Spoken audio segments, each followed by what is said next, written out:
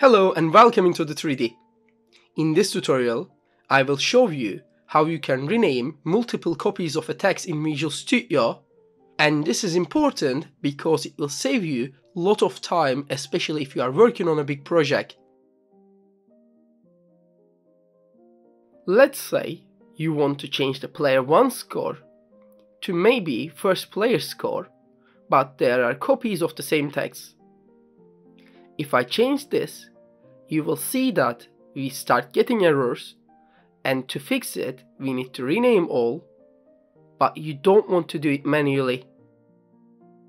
Let me go back, select this, go under Edit, go to Refactor and click on Rename.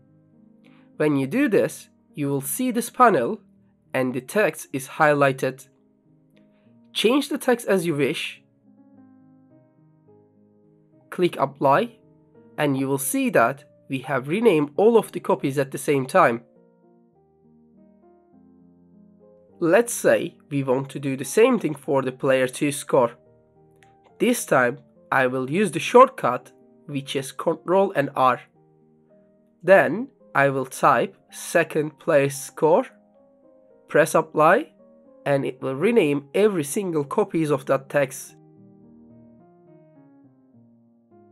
So this is how we can rename multiple copies of a text at the same time in Visual Studio.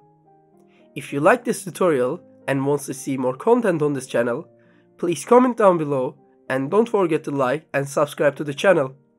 Once again, thanks for watching. I see you guys next time.